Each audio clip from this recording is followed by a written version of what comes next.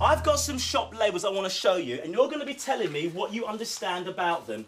Isaac Anoom, Mr Numbervator, was invited into Mount Pleasant Lane School to teach a Year 5 class about fractions, decimals and percentages. OK, Isaac, in the lesson with Year 5 on fractions, what were you aiming to do? The aim of the lesson was to get the children engaging with me, but with understanding about equivalent fractions, decimals and percentages.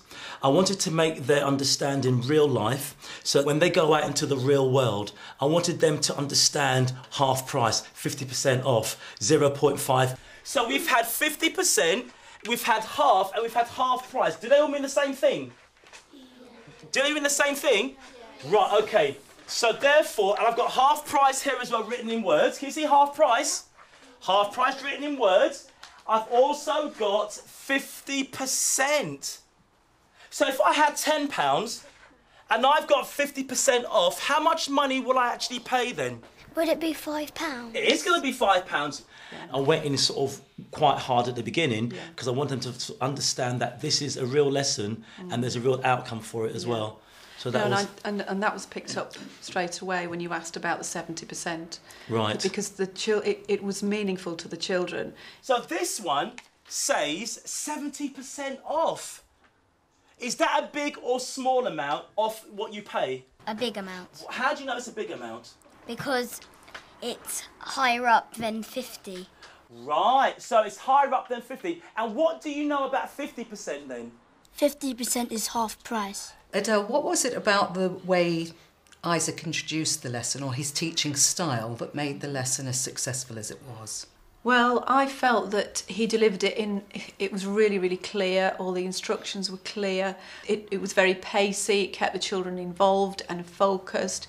I noticed that it's your natural enthusiasm for mathematics that seems to just drive the lesson. The children pick up on it and want to work with you, which is really positive. Right, so we're going to play Number Twister. I know you're so excited. Let me show you the number twister mat, okay? Right, we're looking at equivalents. Now, on my equivalent mat, I have got a selection of decimals, percentages and fractions.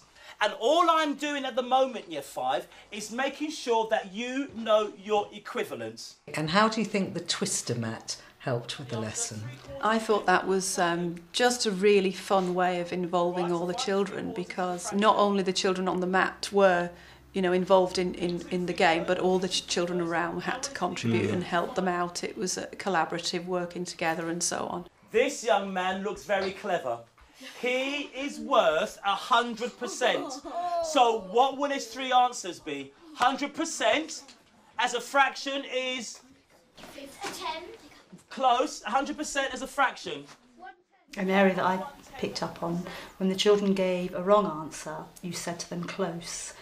And it's that encouragement that tells them keep going. Right. Whereas I think sometimes as teachers, maybe we give hidden messages when children give us wrong answers, as if to say, oh, you're so way out, don't even bother trying. So even when the answer is wrong and way wrong, sure, that close just gives them, oh, I'm going to keep going, I'm going to keep trying. Yeah.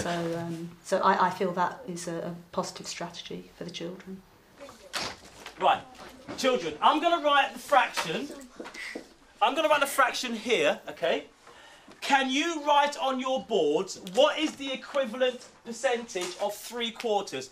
What is it you think about fractions that makes it such a difficult subject to A, teach, and B, for children to really understand? Possibly the symbolisation of fractions. So it's the 1/4 that doesn't look like a quarter to them. And I think there was an example of that in the lesson this morning where one particular boy, he knew that 25% was a quarter, but he didn't have that language to recall quarter, and he said 4, because he could visually recall this line with a 4 underneath. I think that often children don't relate fractions to everyday life, but I think when it's on paper, as Angela said, it's often the notation that scares them and they can't see that connection.